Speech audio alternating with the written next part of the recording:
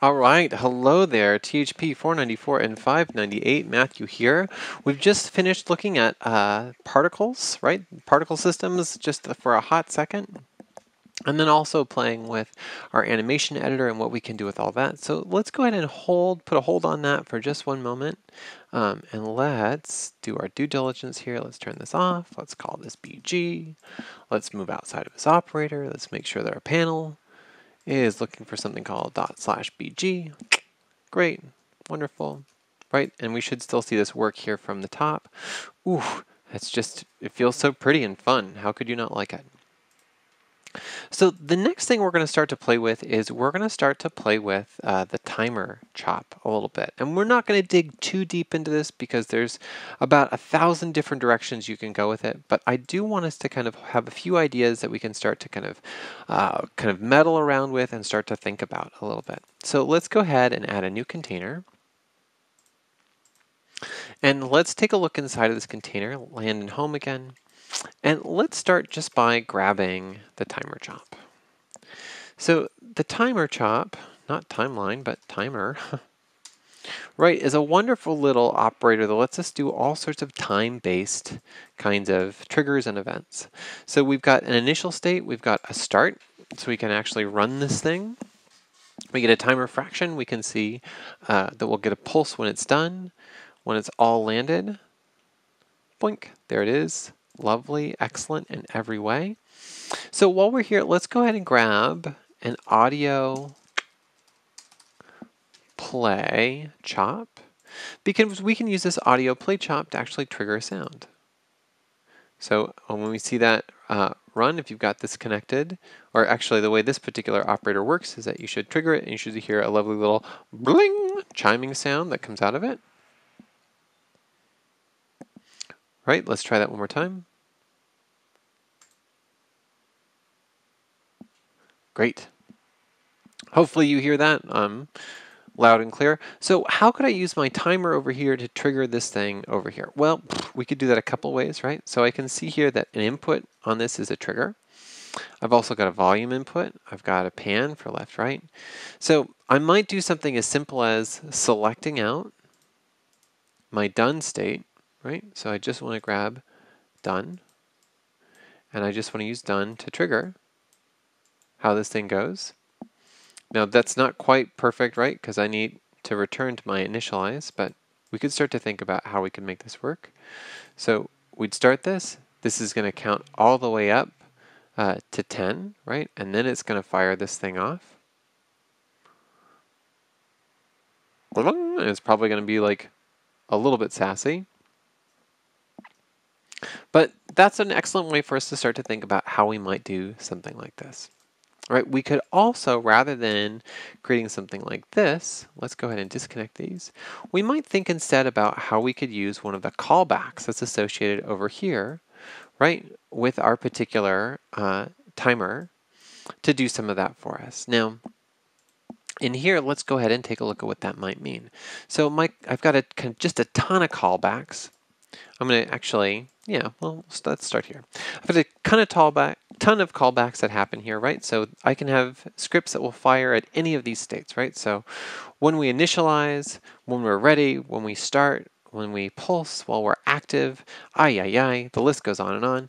Let's start here with using done. Right, so on done, I want to do a particular thing. So I would like the operator that's called audio play 1, right? I want to look at the parameter called trigger, and I'd like to pulse it. Right, and if we look over here, we can see there's this thing called trigger. So I want to, the parameter called trigger, this guy, I just want to pulse it. Boink. Perfect. Let's go ahead and turn down the length of this to something more like 2 seconds so we don't have to wait quite so long. And let's initialize this and start it. And we should see when this is done, we should fire over here. Lovely. That is just what we wanted to see. Now, there's another way that we might think about doing some of this, right? Because rather than having this script kind of like tucked away in here, we might think about instead making a text stat, right? This is one of my favorite ways to do some of these things. And in here, I might write that script. So I want the operator audio play 1, the parameter called trigger to pulse. And if I run this script, we can see that still works. Okay, so why all the fuss? Well, that means that what I can do over here is I can instead, and let's call this fire audio, AUDIO. So instead of all of this shenanigan, I can just say I would like the operator called fire audio to run. Right? So operator fire audio dot run, which means I should, when I initialize this and start it, when we get to the end, we just fire off that particular script. Lovely, jubbly, right? That seems like a very, very simple kind of way of starting with all of this, right? That's not too terribly exciting, but it does give us a bunch of different options in terms of starting to think about how we can manipulate and take advantage of some of these things, right? Okay, so if that's how we get started, how can we push this just like a little bit farther and a little bit harder? Okay, well, what if we did something a little bit more playful, right? Like, let's think instead about what that might mean. So we've got a number of different options that we might work with here. We're actually gonna, sure, we'll take this lovely thing and we'll just scoot it right on down here, right? Those two are just gonna be, we're gonna keep using them. I'm gonna add another timer. And I'm gonna think about some other way that I might work with a timer. So this time, let's go ahead and attach a trail. Now our first kind of run through this, right? And actually while we're here, let's make this viewer active. And let's look at one graph per channel. There we go. Right, so now we can kind of see all these things separately. So we've got time refraction, we've got this ready state, we've got this done state. These are all really quite lovely. We like them quite a bit. But what if instead, right, like let's play some different games here. Let's go ahead and come over here to our timer and let's look at this thing called cycle. So I'm going to turn cycle on. I've got 4 cycles now. I'm going to turn the length of this down to say like 2 seconds. And now what happens? Now let's initialize this and start it. And we can see that I run once, twice, 3 times, 4 times before I'm complete. And my outputs, I might make something like my cycles, right? Let's make that viewer active, or not viewer active, but let's add that to our output here. So what happens now when we take a look at that? So if we run this, we can see that we're at cycle 0, or at cycle 1, 2, 3, 4. Okay, that's interesting, right? That's starting to get a little more fun. So what if we did something like this? Let's think about adding maybe a text stat here to our network. And while we're at it, let's add a text top to our network. Now, I would love, when we run this thing, to go ahead and have a different set of text show up here inside of this top, inside of this text top. And instead of a text stat, let's use a table stat. So what if we had something that looked like this? So we might make this viewer active, and let's add a couple rows here. And I want this to say something like, standby, 3, 2, 1, and last but not least, one more, go. Right, and as we complete each one of our passes through here, let's dump one of these values over here into our text. Okay, how might we think about that? So over here, right, let's notice that we've got this lovely callback, right, that's called on cycle. So on cycle, what do we want to do? So I'm going to go ahead and say that on cycle, I would like, right, for our operator text2 dot par dot text, so the parameter called text, this bad boy, to be equal to the operator table1, this one right over here. And I'd like to extract out of table1, right? I want the row to correspond to our cycle, and then I want us to be in the column 0. Okay, so what does that look like? Let's see what happens when we do that. Let's initialize this and start. So we go through, we get 3, 2, 1, go. Excellent. Now we'll notice that our cycle 0, right, there's no kind of completion for cycle 0, so we don't get back there. So how could we fix that? Well, let's go ahead and think about how we might use this thing called onInitialize. So when we initialize our timer, now let's go ahead and borrow some of this text that we've already written. Copy, paste. So I want text2 par text, right? I want the parameter called text to be equal to, rather than cycle, I just want it to be equal to what's in the 0, 0 position, which is this thing, standby.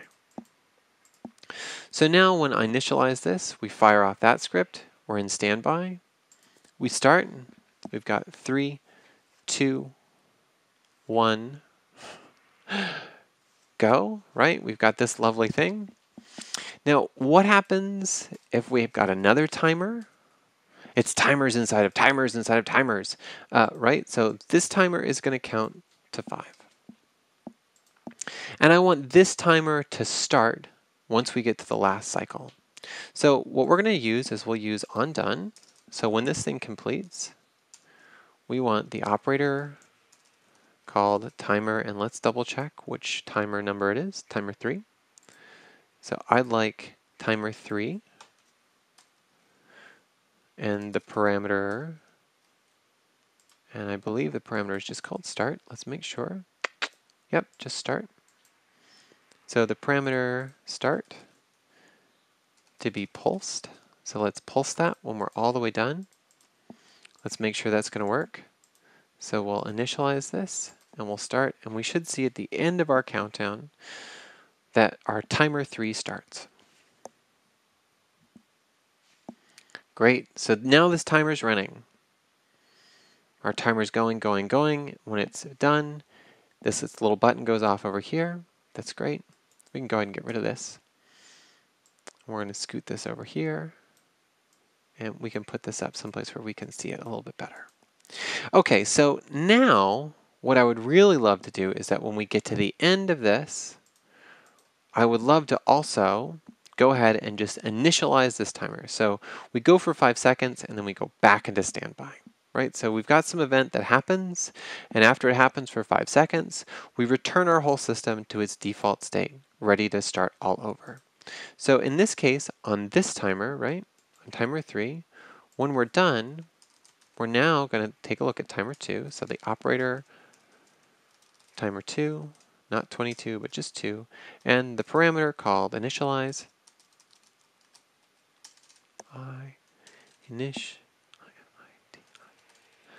and we want to pulse that.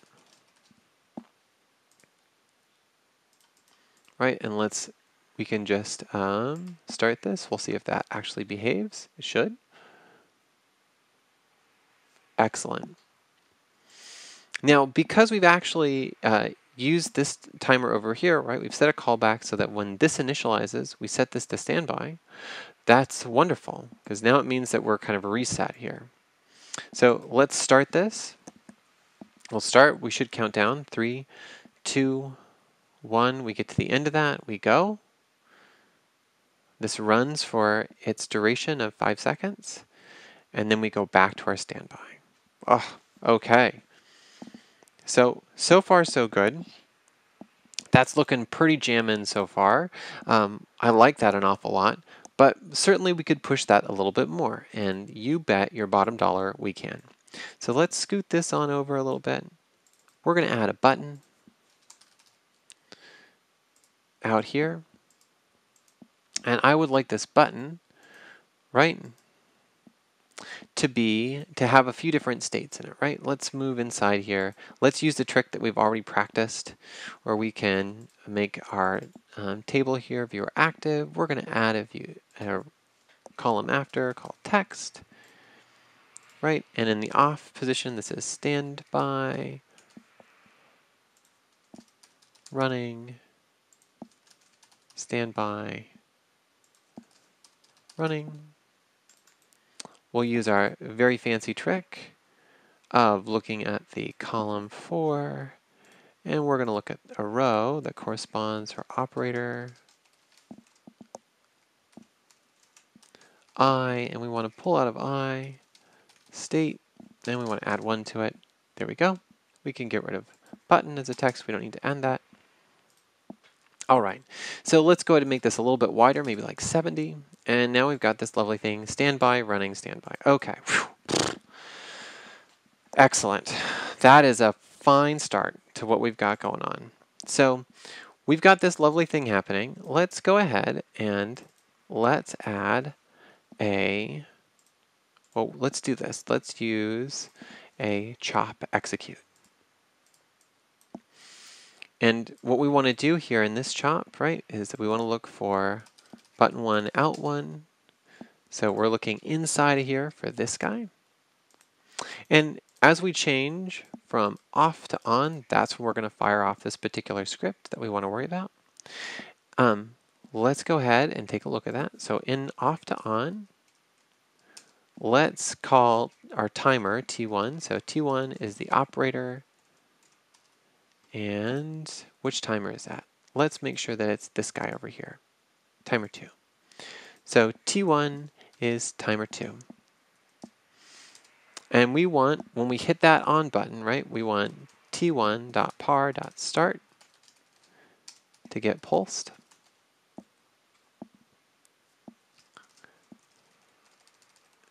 There we go. T1.par.start, pulse. That's great. And now when we get to the end of this, when we return to standby, right, we're going to leave this in toggle mode.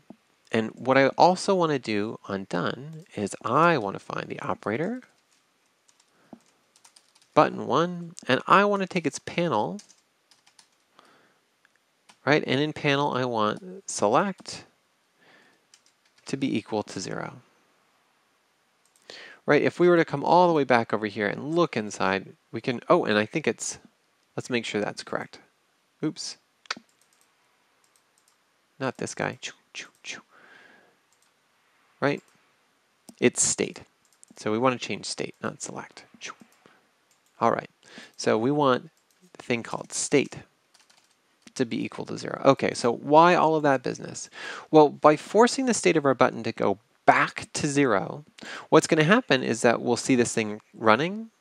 We'll see our countdown, right? We'll see us run through all of these different things. We're going to go, and at the end of this, we'll then see this change back to standby.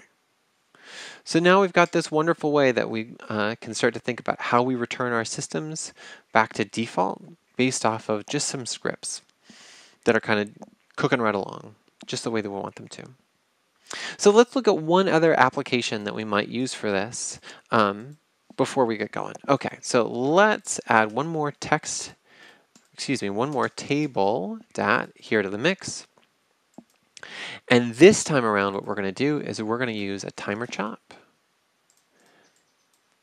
And we'll take this particular table, let's edit it. And I'm going to use a text editor to make this go like just a smidge faster. And I need 2 columns, one called length and one called text. I'm using tabs to make sure those are different. And the length of this is 1, and it's going to say, hey, you, yeah, you, you're great. Okay, so here we've got our length over on the one side. We've got our text over here in the next column. We're going to take this timer, and now we've got this lovely thing called segments. We're going to drop in our segment stat to that bad boy. We're going to add another text top out here. And now we just need to do a little bit more scripting. Now this feels like a ton of scripting, but I promise this is like, whew, so super wonderful. So when we initialize, I want to actually go ahead and set that text top to be blank. So here I want the operator called text2, and let's verify this is actually text1. I don't know how that became text1. Let's double check. Oh, that guy's text2 for some reason. How strange. So this guy is text1, so I want the operator text1, and I want his parameter text to be equal to blank, so I can just put in an empty space, right, inside of a string, so nothing goes in there. Now, every time we exit one of our segments, right, that's what we set up over here, is that we've got kind of segments that are specified. That's what this is all about, right? So every time we, I want to look at when we exit a segment, this guy down here.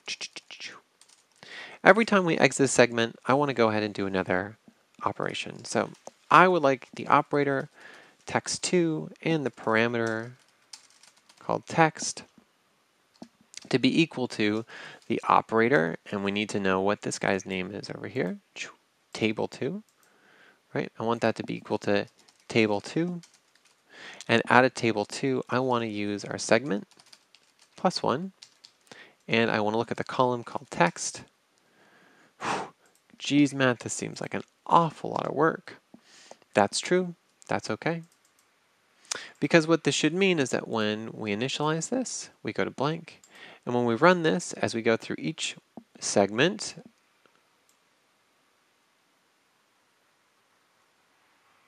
we should see that work. And I must have missed something here. Okay.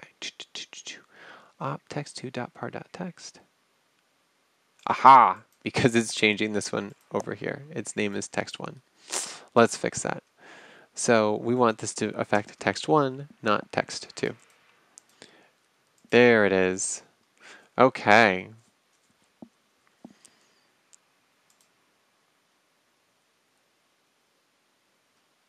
Now that's not quite big enough, but we might do some word wrap. Oof, we're just too small for that. That's okay. Let's turn our font down to maybe like 25. Okay. Whew. So we've almost got this up and running here, right? Aha, we can see that I misspelled something here. L-E-N-G-T-H. Length should help specify that, haha, good. Right, so our length is taken away here. And now the length of all of these things is specified by what's going on in this column. So we should initialize this, we should start it, we should see that we go 1 second increments, and it chugs its way right through this. Let's look at one other thing that would be useful for all of this, right? Which would be if we were to grab an info dat, we can get some information outside of this timer, right? So we can get a bunch of time code. That would be really useful. Let's change a few dimensions here. I'm going to make this maybe 400 by 300. I'm going to add one more text top here that is also 400 by 300. I'm going to go ahead and I'm going to use my info dat over here, right, on my text. Excellent. Let's go back over here. Let's get rid of this text.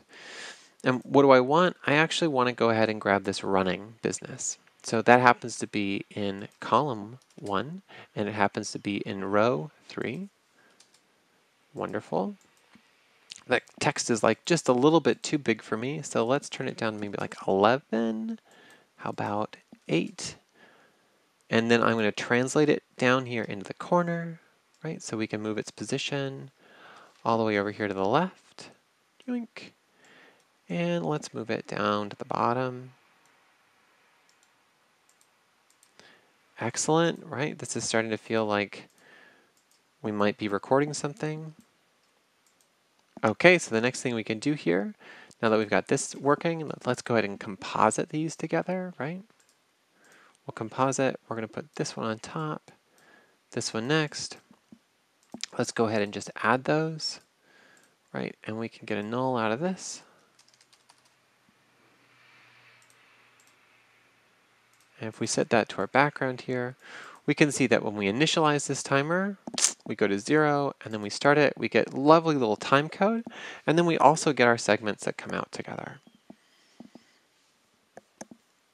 So this gives us some kind of foundational ideas in terms of how we can start to think about what the timer chop is good for, how we might take advantage of it, and the ways that we might exploit that to help set up systems that have kind of state-based operations that have some kind of time that's attached to them.